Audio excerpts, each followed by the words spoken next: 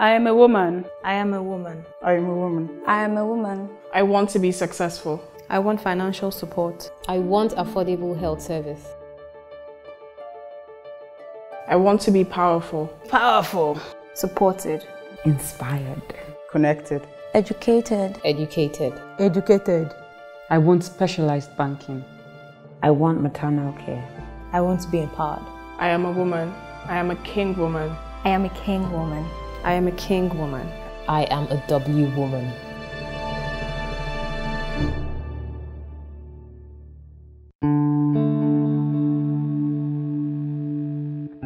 When I interviewed TY for the King's Women series, it was round about our 10th anniversary of me interviewing her for the very first time. So it was a big moment for us both.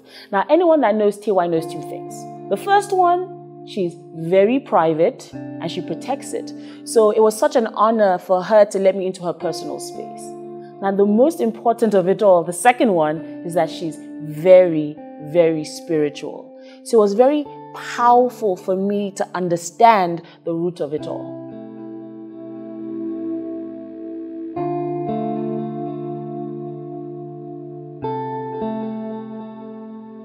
I was raised by a single mom. My dad died when I was 10, and I didn't really get to know my dad much before then.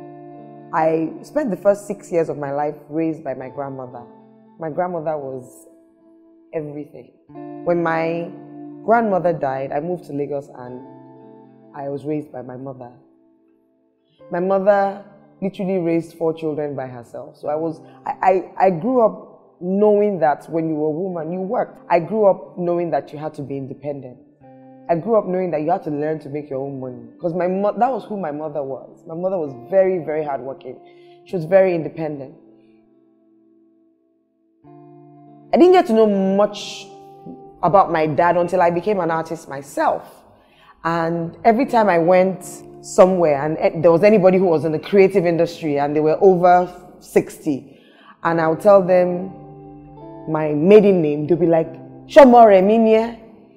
And I found out my dad was a very famous, very well-known producer. You know, it's unfortunate I didn't know my dad, but now when I see people who knew my dad, they'll tell me, look, that's your dad, that's his smile.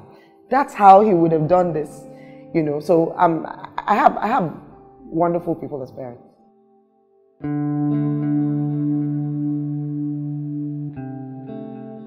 I have a nickname for my dad. I call him the Veranda Man.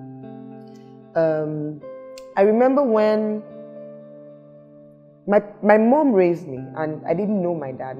I lived with my mom and not with my dad. And I remember I started writing music because I used to have these fantasies about my parents, you know, coming together in this like love story, and I would write about that. And that's how I started writing songs.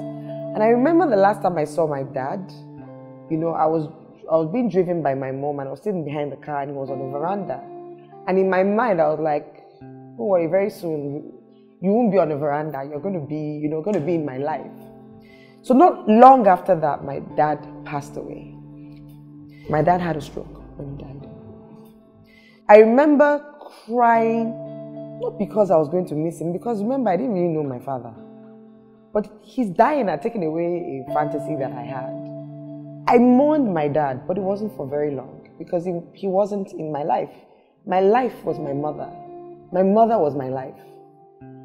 But then, as I started to grow up, I started to meet my dad through Steve Rhodes, through Sonny Okosun, who told me my dad bought him his very first guitar, who told me that, you know, when you came to Lagos, you would go to a place called NTA and look for a man called Remy Shokefo because he might be your very first big break. He might put you on television. His legacy was something that I got to know way much later in my life.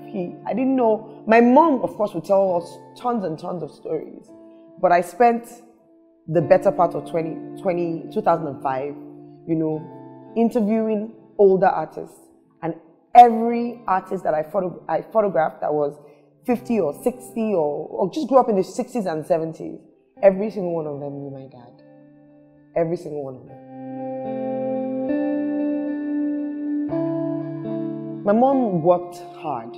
As in, she just always never wanted you to know that there was, she made you content, she taught you to be content, you know. You were taught not to be greedy, but my mom just never wanted you to lack anything. If everybody in your class went to London summer holidays, my mother would work just to be able to say, yes, I also went to London for summer holiday. But I never, ever felt that there was anything missing. My mom was enough. She was enough.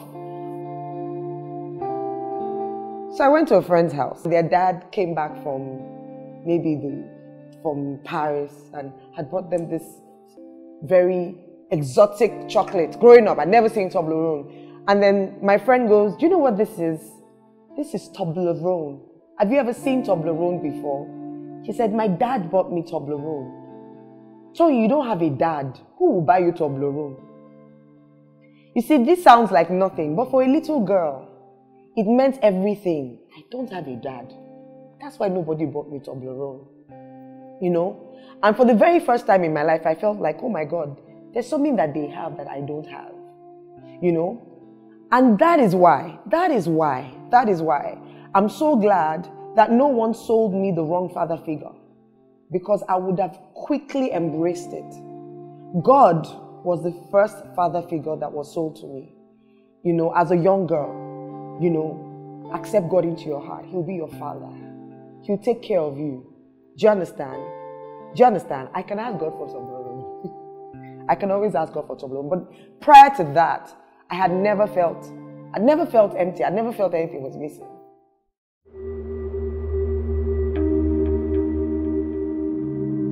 I had this young girl. Her name was Ibronke Rhodes.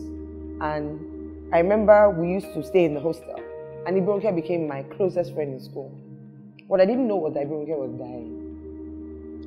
And then one day she called me and said, TY, Tony, I have a secret for you. I said, I'm dying, but I'm not afraid because I know I'm going to go to heaven. My friend had leukemia. And we're all 11 years old since 1989. And she says, do you know why I'm not afraid? I said, because I'm a Christian. And when I die, I know I'm going to go to heaven. And this was where my Christianity came out from. I don't think Ibronke lived another 3 or 4 months after we had that conversation. Ibronke did die. And Ibronke did lead me to God and tell me about God. So I remember we used to go fetch water. We used to fetch water in the hostel. And while we're waiting, you know, we used to wake up early to have our bath before there was a long line. And she would tell me about God and she would tell me about heaven. So after Ibronke died, I became very close friends with her elder sister, who told me more and more and more about God. And so, of course, I became the God person in secondary school. I became the one who led fellowship in school. I became the one that, you know, would stand in the middle of class and talk about God. So that was what secondary school was for me. I became a leader very quickly because don't forget that we were the very first set. And then I was this good example. It was so much pressure on me. Because if I ever did anything wrong, they'd be like, and look at yourself, and you call yourself a Christian. So very quickly, I had to be goody two shoes. I remember going to my secondary school reunion after 26 years. Or 26 or 24 years last Christmas. And everybody had exactly the same thing to say, that I would always grab their hand and say, Larry Alabi, it's time. I think it's time for you to give your life to Jesus. That was who I was in secondary school. I felt like that was who I had to be. But I think in many ways, it also helped me grow up really quickly because I became the confidant. I became the person that people would talk to when they were dealing with the fact that they had been sexually abused. I was that person that they could talk to. When they were having their parents having issues, I was that person that they felt that they could talk to. So I think that really helped me grow up really quickly. So I would say that it wasn't as fun as it would have been because I grew up really quickly in secondary school. I was mommy very, very quickly.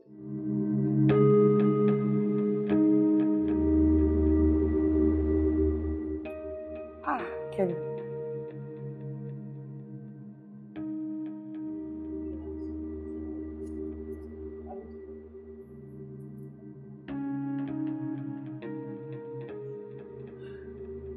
Kemi, I have to ask my husband if I can share this story. And if he says yes, then you can share it. Okay. You promise me. I was sexually abused as a child. And because of this, I felt like there was something ugly about me that had me encounter this. This wasn't the abuser's fault. This was me. Why aren't other girls? Why are they all? I used to see other girls as flowers, and I saw myself as dirty cement, hard and ugly. So I never felt beautiful. I never did. I thought everything was wrong with me. My brows were a problem. I was hairy, and it was a problem. And I always attributed everything that was about me to be the reason why someone took advantage of me. There was something wrong with me. Do you understand? If the other girls were like me, perhaps they'll be dirty like me, but they're flowers. You know, they're pretty and they're beautiful. Nobody does that to a beautiful girl. So for a long time, salvation. When Ibironke told me about salvation, and she told me old things will be passed away and all things will become new. It was as if God would wash that cement, that thing, that stench that caused that to happen to me as a child. Salvation could take that away. Then me too, I could be a girl. Because I didn't feel like a girl. When I grew up, I felt like an imposter. The girls were innocent. So I always had to behave like I was also innocent. Do you understand? So imagine my shock growing up to find out that 1 out of every 3 or 4 girls that were in my school had been through the same. And I could tell them the same thing. Hey, all things passed away. This thing, this Jesus thing. Do you understand? Come with me. It can take that away. You don't want to know how many people I had to tell that. So it was a relief for me to find out that I wasn't the only one. But it's also a shock for me to find out that nobody talks about this. That nobody talks about this. This is my first time actually talking about it. Kemi, this is my first time ever mentioning this to anyone beyond me. That's why salvation worked. I had a daddy, and I was going to be a flower again. I was going to be a girl. Do you understand? And I was going to be beautiful. Because God was going to wash my sins away. Now imagine what that means to an 11-year-old.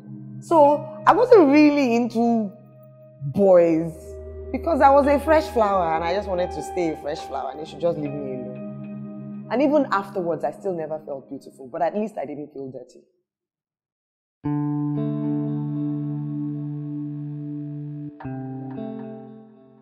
I'm very, very shy. People don't believe I'm shy. People meet me and, in fact, early this morning, I was walking out from my room and there was someone in my living room and said, TY, why are you bouncing? Because I hop when I walk. You understand? And that gives the impression that, hey, I have a lot going on. I must be fun and I must go everywhere. And they don't realize that my hair gets bigger every year because this is what I hide under. Do you understand? I'm really very shy and I'm really, really shy and, you know, but when I give of myself, I give all. When I give of myself to anything, I give all of it. When I love, I love with all. I don't know how to love halfway. I don't know how to give halfway. You know, if I give all, but then I give all and then I run back into my... And I've always been this way. It's just I have this face and I'm very expressive. So people are deceived to think that, you know, my friends yawn at the mention of my name because they know that there's nothing really going on. If we plan to do something, TY is going to ruin it. That's exactly who I am. But I think I'm having a fantastic life. I think every dream that I've ever had, I'm living. I'm living my dreams, literally. Everything that I pray for. I may not get it when and how I want it, but every dream I've ever had has come to me. I love transformation. I love to watch someone go from nothing and become something. Do you understand? And that has always appealed to me because that's the story of my life. Remember, I said that I was brick and cement, and I've had this spiritual experience that has made me feel like I am blooming. You understand? And anything that makes that happen, anything that I can do that can make that happen, either creatively, either through music or through makeup or through hair or through, it's the same thing I do with my music that I do with my photography, that I did with hairstyling, and I still do, you know, once in a while, or with makeup, is helping people find beauty or find inspiration or hope in themselves, to realize that they are beautiful, you know. And hairdressing did that for me. I remember I was the best cosmetology student in my class, the best beauty therapist in my class, because it appealed to everything that I had experienced as a person. That I can find someone who had acne, I can make it go away. Do you understand? That's redemption. I love redemption. I love that I can see something and it's nothing, and I can make it look like all that on a bag of chips. Do you understand? And for me, hairstyling is different from photography, but it's the same thing. It's styling someone's hair and flipping them over and having them look in the mirror and they're almost falling out of the chair. That's what I've always wanted to do. You know, and that's the same thing I do with my photography. As in, I love makeovers. I love, you know, having someone who thinks they are nothing and feel like, yes. When I got into University of Lagos, I used to live on a block called F Block. And so I started my hair salon called F202 Style Studio. When I did hairdressing, I know I had aunties who would come and say, hairdresser, you want to be a hairdresser. And in their mind, a hairdresser is somebody who is struggling, or somebody who who's less than, you know. But I would carry everything that I did and I would put it on this high pedestal and say, yes, I'm a hairdresser. I'll never forget this experience once. I did hair for someone for her wedding. I'll never forget that day. I did her and she had like 12 bridesmaids. I remember that this particular bride, because she had her weave done, usually I would use a glue and stick it so it would be flat, but she had a weave done. So when I did the 10 reel, it just didn't quite fall perfectly well. And I had done 16 people, and then when I left, she hadn't paid me. So I remember going there with my boyfriend at the time in the evening before, because she was going back, she was moving abroad. And I remember going to her house and asking for my money. I think my entire bill for all 16 people was, I think it must have been, she had to pay me, was it 5,700 naira or something? As in, it was a lot of money for me at the time. And then she goes, don't you know we're busy? We're finished doing the hair. Can you? So I said, okay, no problem, that I'll wait, you know. And then I remember that her husband, that she just married, looked at me and said, my wife said you did not do her tendering well, and the tendering did not fall flat, and that now you are here coming to collect money. How much is your money? And I told him how much it was. And you know what he did? I remember they lived in this fancy house in GRA. And he goes, here's your money. He counted it. It was 100 naira, 50 naira. He counted it. And then he flung the money on the floor. And then my boyfriend and I picking the money one by one. And it was when we got out of their gates that it occurred to me what he had done. That was the most undignifying experience of my life. Because I said to myself, I'm not a prostitute. I did not come to collect prostitute money. You flung money at me and made us pay for it. And inside my heart, I said to myself, I'm going to work hard at this hairdresser. And I didn't even know I was going to be a hairdresser for much longer. And I'm going to make sure that I'm the best. And that no one will ever be able to fling money at me on the floor in my life. It was like I talked to my boyfriend. I said, I was crying. And I said, I'm going to be so good at this that no one would ever be able to do that to me again. And I think that thing stayed with me for a long time. I can't even remember her name.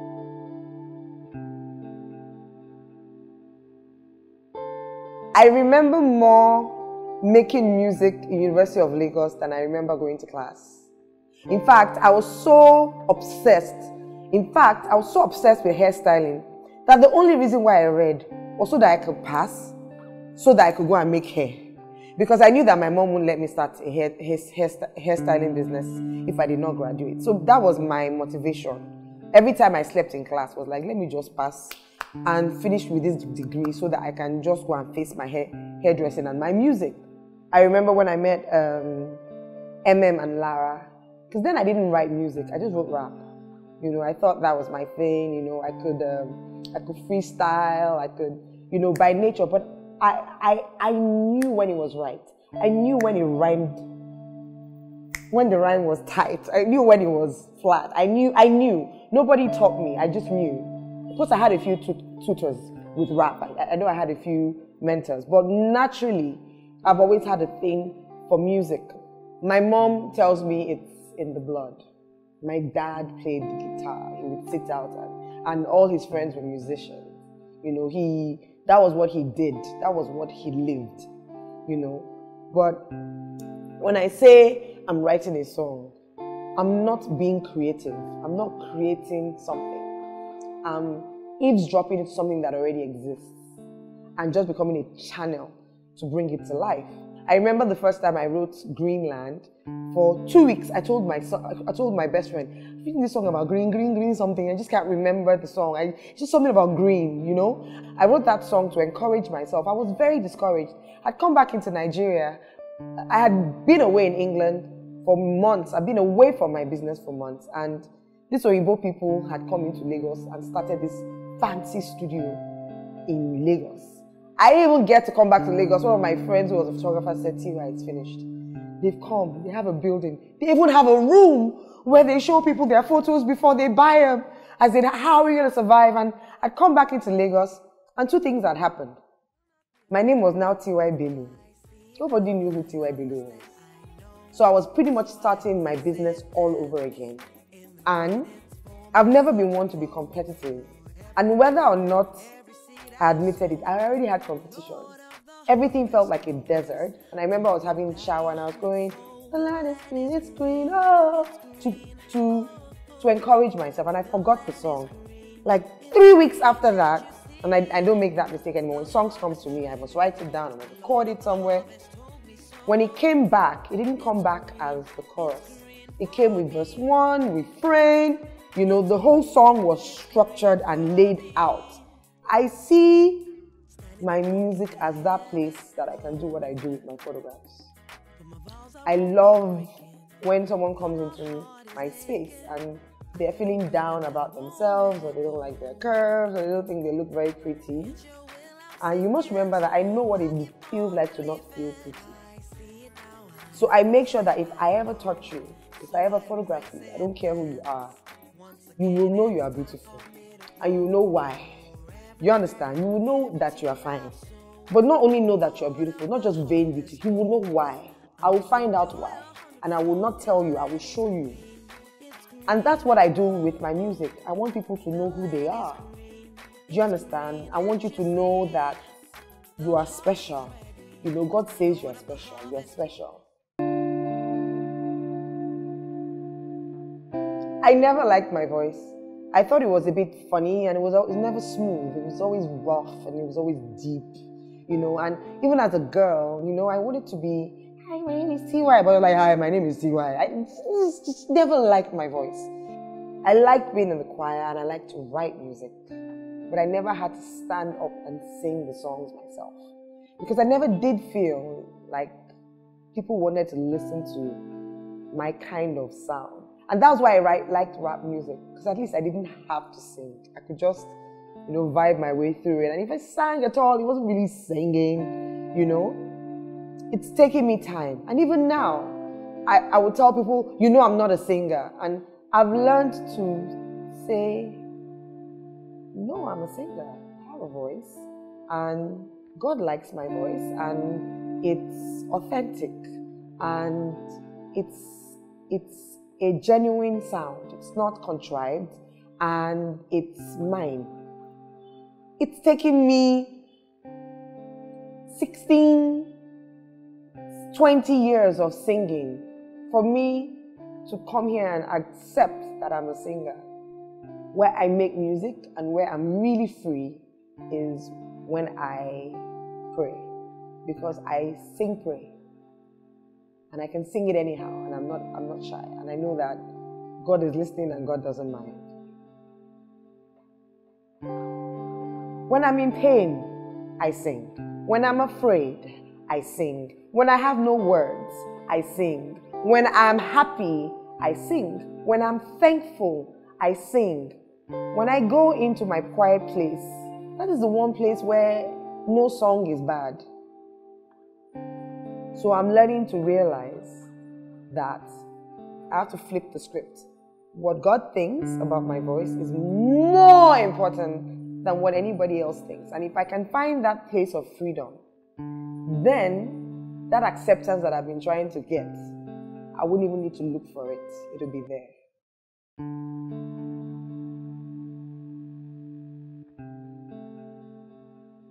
I was a floater in Moremi Hall. I didn't have a room. You know, you can be a squatter. Squatter means you have somewhere, you know, maybe you put your mattress near that person's bed. A floater is, you ain't got no space, you ain't got nowhere to float. So I was a floater, and I used to float once in a while into Lara's room. And I would sleep on the floor, or maybe when she's gone to class, I would sleep on her bed because I had no accommodation. So I would go into her room and I would write a song, and we would sing together, or she'd write a song, and we just used to randomly sing together, not for anything. Same thing with I remember when I eventually got accommodation, I would write a rap verse, and she'd come and she'd do a chorus. And then we'll get together and we'll create a sound that we had never heard around anywhere, you know? And then, once Lara, and I came together, magic.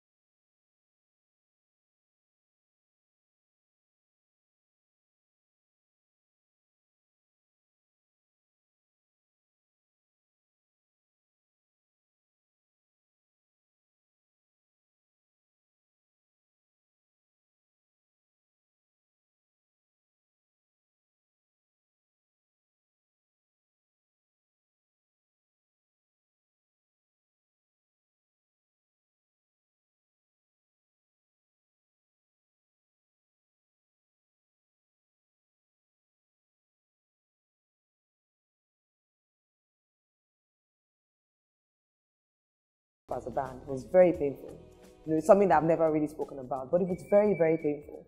Everybody else had a theory about why Kush broke up, and that made it even more difficult because you couldn't explain to everyone, no, this was actually what happened, or that was what happened. You know, you had to sit there and watch the public dissect your life. And they weren't there. They don't know how it happened. They weren't there on the day. They weren't there in the period, on the season, you know. So I, for one, was like, after this, you can't kill me. I can never sing. I'm done. Completely done with music. I'm just going to take my camera and I'm going to make images. So the very first thing I did after Kush broke up was I took on a residency with the gallery in England, and I was like, I'm going to immerse myself in this photography thing.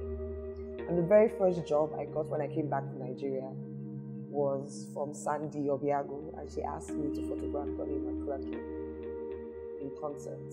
And I will never forget that day. With my telephoto lens, I photographed every nuance as that man sang. And it was like, oh my goodness, I fell in love with music again, standing behind a camera. When you come together with perfect strangers and you birth something that is real. Kush was real. We made real music. We spent time together. We played, we fought, we traveled around the world together. We you know, had things we were believing God for that came to pass. We worked hard. We put in everything. It was like a marriage, as in we all had dreams for it. And even though it was for a long time, we weren't planning for it to end. It wasn't supposed to end. It was supposed to go forever. We were supposed to have kids and get married and continue to make music together. It was a very, very painful thing. But I also knew it was real. And I also knew that that was the only way. Because we were not in the same place. And we didn't want the same things.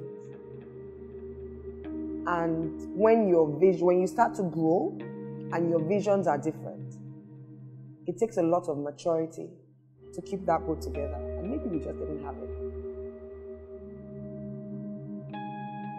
We've had tons of conversations about getting back together. We talk about it all the time. You know, I just think that as time goes on, it's just become more and more difficult. You know, because I always feel like, I personally feel like we're just in very different places. We're not, you know, music is not the same for me. Music is so different for me. I don't even see myself as a full-time musician. You know, even the music that I make as myself is in this little suitcase that I open up once in a while, you know. So I think that's what it is. I mean, we're very different people, you know, and they're good people.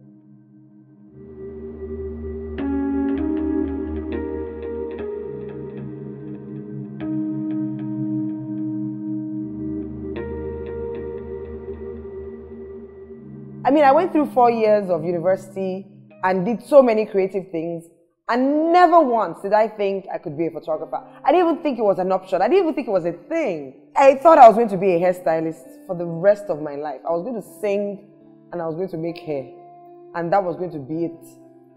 Until one day I was doing hair for a bride, and her younger sister used to work for Jackie Phillips, a much older photographer, and Jackie Phillips made this beautiful portrait of her, and it wasn't like a passport. I looked at the portrait and I looked at her. Looked at the portrait, I looked at her. I'm like, this picture is finer than you, I'm sorry. Who did this thing? And they said, oh, it's Jackie Phillips, and that the bride is going to stop over and take some photographs, and if I wanted to come along. But unfortunately, I couldn't come along because I had another bride on the day. But that photo stayed with me. So I called my friend and I got the address, and I remember going into Jackie Phillips' studio and peeping through the glass. And then I saw photographs of Babangida, Aihomu, like all the big military men of the time, as in all the big people. And I remember right there, I heard it. I heard, they're going to do this. They're just going to do it differently. And as soon as I heard it, I kid you not, I saw a woman with hair over her face doing like that. I saw one of my images. And then I just blurted out, I want to be a photographer. What? I don't even know what a camera really was or what aperture was. I remember the very first photography book that I ever read was MM's dad, old photography book from the 70s. And I didn't even understand anything, but I knew I was a photographer. Even though I'd never met a photographer, a proper one. It was just a voice. I heard it. I think what makes me a good portrait photographer is that I really see people. In fact, it's so funny. I meet a lot of my subjects, like on a regular day, and I can't recognize them. Because the moment I know I'm photographing someone, I already see like them in their most beautiful state. You know, I already know that their hair should be pulled back because they've got these beautiful eyes or this wonderful smile, or it's the teeth or the jaw or the lack of it or whatever, or it's the brows or it's the cheekbones and and sometimes even things that people are shy about and are self-conscious about. I'm saying, you're self-conscious about that? That's what makes you beautiful. I think it's a gift to be able to look at someone and find out what's beautiful about them. Maybe because I was a hairstylist, or maybe because I did makeup. But I not only see people as beautiful, it's like I see this fantasy. It's almost like, today, if you've ever thought you were beautiful, we're going to make it happen today. And there's this image of you in my head, and I can see you that way. And that is exactly who you are. That is you, And it's really strange, meeting people and photographing them. Because before I make the image, I already know the image. And I aspire to that. And sometimes it's not even necessarily an image, it's just an impression in my heart about who they are. Photography also is wonderful for me because I don't really have many people that I make very deep, long-term connections with. But with photography, in that short period, I connect with people deep. It's like I almost know everything about who they are, their fears, what they're proud of, their insecurities, their achievements and their accomplishments. And in one day with someone, I almost feel like I'm like a family member, like I'm a friend.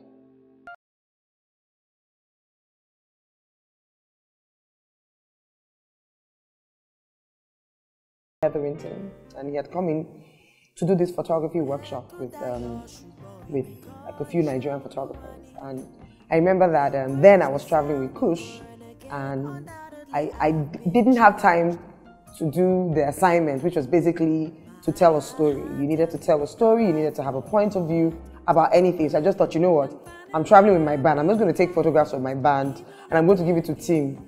And Tim was like, I see the photos of your band, but it's like a nice journal of your trip, but there's no story here. I want you to experience something that touches you, and I want you to tell the story. And I don't know how in the world I thought about this. I thought of going to an orphanage, and I was going to wake up with them. I wanted to see what it was like to wake up as an orphan. And I went to this orphanage, and I asked them if I could come in and make photographs. And I woke up with them. It was Little Saints Orphanage, the campus for the older kids, and it was closer to my house at the time, so I could be up there at 5 a.m. And I made these images of these kids having breakfast, worshiping. I think it was the images of the kids in prayer that really had me. Like, they didn't pray like the way you saw Bart Simpson, rubber dub dub time for the grub. As in, they prayed like their lives depended on it. And I made these images in this dingy, dark room before they got ready for school. And I remember a friend of mine asking to buy one of the images. And I was like, no, I don't want to buy one of the images. So to buy. I was like, I don't want one, I want all. In fact, I don't want it for myself. Let me call people, all my friends, and they'll come in and then they'll buy all the images. And then all the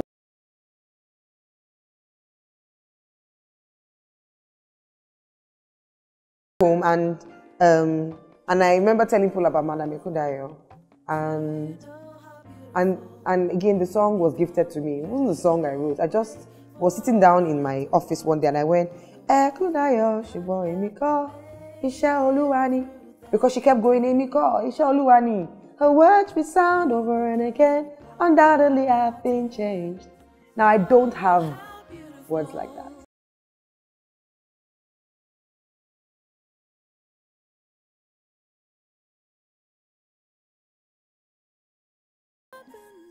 That God wanted to tell.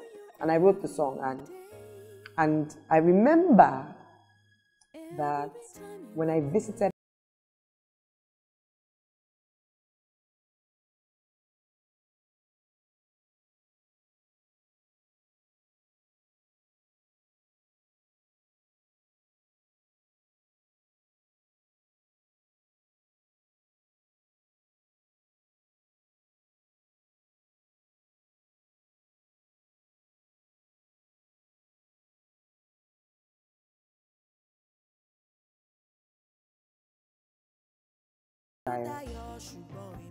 and I knew I had to go back because it was a very long journey. Sometimes things happen that are bad and you think it was a curse.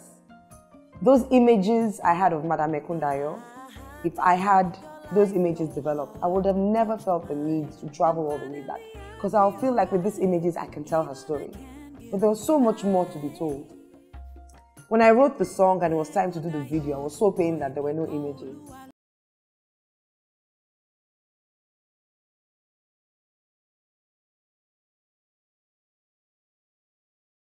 Also that she always spoke about my children, but I always was like, okay, yeah, I'm sure God will do it, it will happen. She would tell me that my children are blessed and that they are omo dada, no omo eh. I remember that when we went to see Mama used to do crochet and she would knit. And somebody bought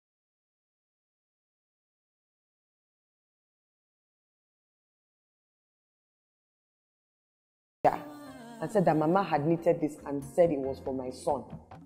I didn't have kids at the time. They weren't coming. So I felt like, yes, this is God telling me that there is a son.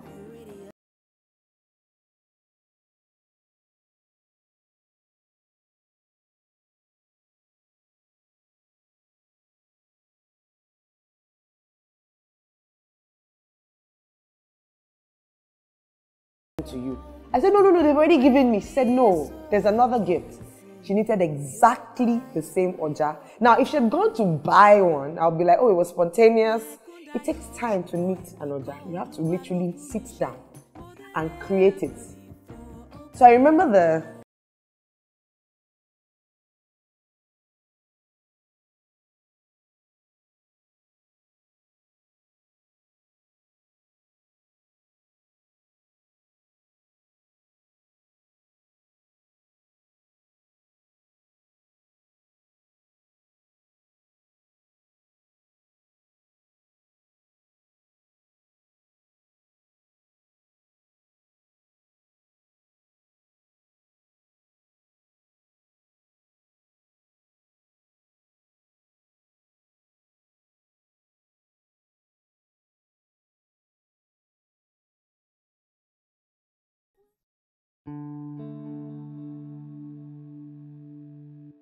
when I first got married, I didn't think it wasn't a big deal that I didn't have kids, the first couple of years, because I'd never doubted that I would have kids.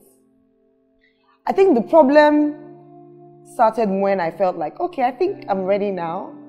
And in my mind, I thought that I could just clap the children into being, and just because I was ready now, they would come. And they weren't coming. And even though I was terrified, I would never, even for many years, admit to myself that I was terrified. Because I felt like if I admitted that I was terrified, then that meant that there was a problem. And if I admitted that there was a problem, that means that maybe then I wouldn't be a mother. So it's better to just bury your head in the sand and hope that it happens somehow. But then I think the hardest part was knowing that you were meant to be a mother and having to come face to face with the fact that you have infertility issues. That there's a word, infertile, And it's funny enough, never meditated on that word, childless. This whole process of doubting and faith and believing and doubting and believing and doubting has made me realize that when God blesses you, sometimes it's not just about you. If it was based on faith that I had my children or conceived and got pregnant, it wasn't medical science. Even the doctors had plenty doubt, plenty of doubt. I don't think that was bad English or good English, but I'm sure you will protect me because but I didn't have enough faith. I went from somebody who absolutely believed it, like I believed my name. But from failing over and over again, I secretly stopped believing. And I felt like God was unfair to me.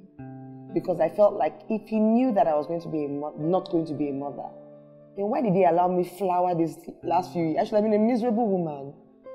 But now I look at my children and I look at every single process. The waiting, the believing, the doubting, the failing, the hopes, the fears.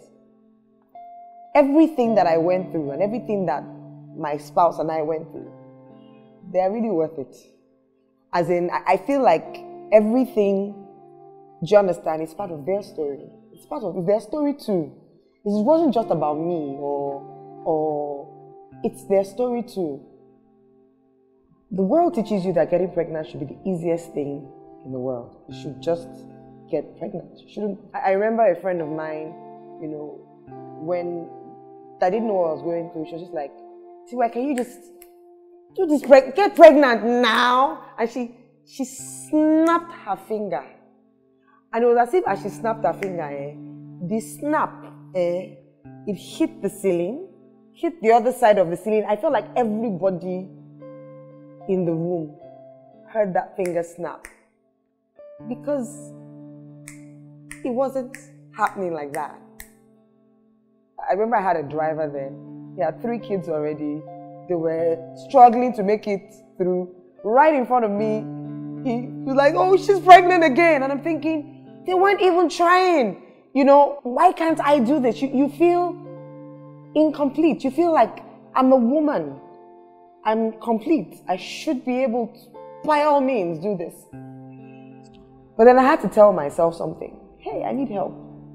But what is it in my life that I've done that I never needed help with? Do you understand? And I think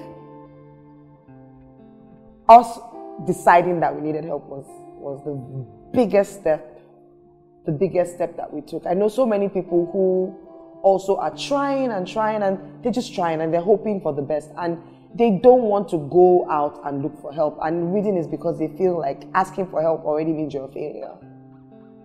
And I know it's not so.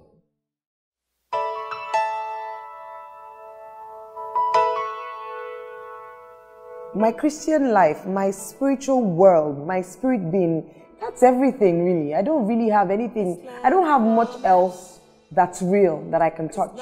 Even though this isn't physical, it's everything. It's where everything comes from. It's where the music comes from. It's in God that I know that I'm unconditionally loved.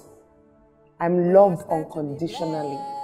I am accepted and I am beautiful and I am powerful and I'm all those things and it never changes. There's nowhere else that is so consistent. There's nowhere else, not within my work, not in my friendships, nowhere else is there any other kind of love that's that unconditional. The spirit world is the real world. I feel like this is all like a stage or a movie. I believe that everything that I am as an artist, as a person, as a lover, as a mother, as a wife, everything that I am is guided from my posture in the spirit. If I haven't spent enough time in the presence of God, as it were, I can't function. I can't. There's nothing. There's nothing. I want to continue creating You know how the first thing you read in the Bible is, in the beginning, God created. I want to be 90 years old and still make it. I think the nightmare would be to stop creating. I want to be able to write music till the day that I die. I think music is that one thing that will never ever change. I don't think there will ever be humanity without music. You know what I'm saying? So if forever and ever I can keep creating, even if it's never for an audience, even if God is my only audience, to continue to put something where it didn't exist before. You know, I think for anyone who is a Christian, your number one quest is to be like your Father. And in the Holy Book, he is introduced as a creator. In the beginning, God created the heavens and the earth. And God said, let there be light. And he saw that the light was good, and he separated light from darkness. Isn't that what we do as creative people? We make something, we define it, you know, we identify with it, we decide this is bad, we decide this is good, we speak things into being, or sing things into being, or photograph an idea into being. I hope that that never stops for me. I hope that no matter what happens in my life, that my ability to do that is never taken from me. Yes, I'm good. Jesus Christ, you are one tough cookie. We are the future. We are the dream. We are the nation. We are part of this. Yes, we are so amazing. That's the least we shall be. At the heart of the nation, changing.